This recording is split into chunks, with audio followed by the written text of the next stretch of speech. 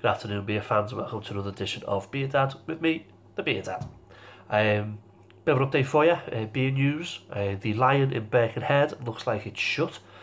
Rumour has it that there's been a flood in the place next door, which has come through to the pub, and they can't find out the owner of the derelict building, so it's closed, future unknown, which is a real shame really for Birkenhead, because it is quite possibly one of the best bars, pubs round in that area. So I'm having to find somewhere else to drink at lunchtime. At the moment, it's the Brass Balance with a spoon, not great. But I think they've had a change of staff, because they seem to be looking after the ale. The ones I've had this last week have been fairly decent, but not Lion standards by any way, shape or form. There's a new craft ale bar opened up in Liverpool called Sanctuary, opened up on Friday. It's 72 Lime Street, so it's just opposite the Vines. Not been there yet, not had the chance to go into town to have a little look, but when I do, I can guarantee I'll report straight back to you guys. If not, I will be doing a video from in there. They've labelled it as a speakeasy or an easy drinking place where you can go to have a quiet pint and contemplate the error of your ways. I'm looking forward to going. It looks the business. It was in the Echo yesterday. We got an article for it in the Echo yesterday, so if you got last night's Echo, have a little look at it. If not, go on the Echo website. It's there, you'll find it, and have a little look. Feel free to go down there and let me know what it's like. Today we're going to be talking about Guinness.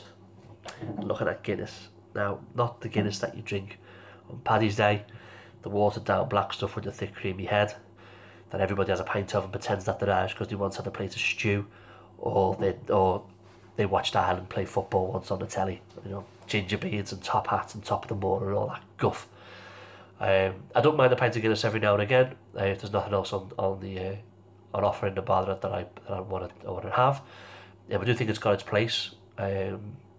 Usually Irish bars. I don't particularly think it travels very well. There are places I've been across the country where the Guinness has been absolutely awful, and there are places I've been closer to Dublin and it's been exceptionally good.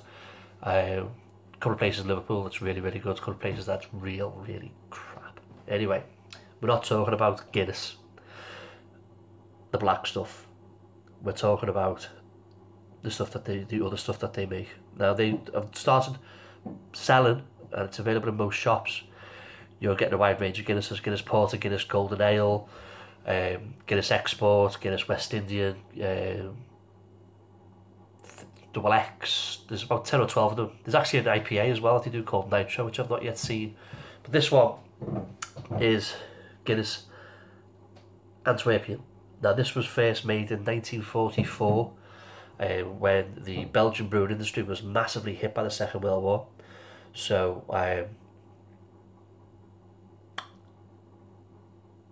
one of the guys from Guinness decided to make this Belgian beer. And ship it out to them. It's managed to survive since 44. It's a very sought after speciality ale. You go on the internet and have a little look around the internet. It says speciality ale, blah blah blah. Can't find it. Well, it's available in Tesco's and it's £2 bottle. Here it is. A little look at that. It weighs in at 8%, so it's got a bit of a punch to it. Lovely little lid, as you'd expect from Guinness. I've not had this, so I don't know what it's like. Okay, so here we go. Oh. The old trusty glass. You'd expect it to be jet black, I would imagine. Yeah, there you go.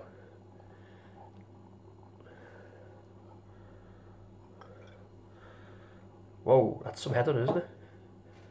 Going through the light. Yeah, look at that, jet black. Thick. Creamy. Anyway, let me just get rid of some of this head for you. Alright, top of the fella up.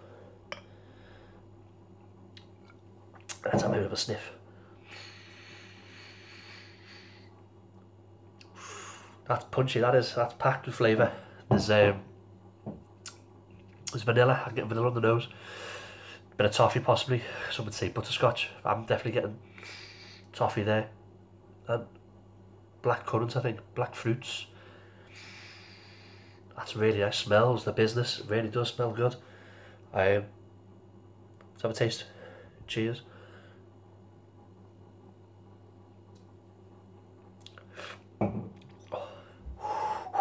Oh, that's got a heavy coffee taste to it. It's quite nice on the palate. It warms it in your mouth as you're drinking it. It's not too gassy, which I like. And just as you know, I don't like too gassy beers. The head's quite good on it, nice and creamy.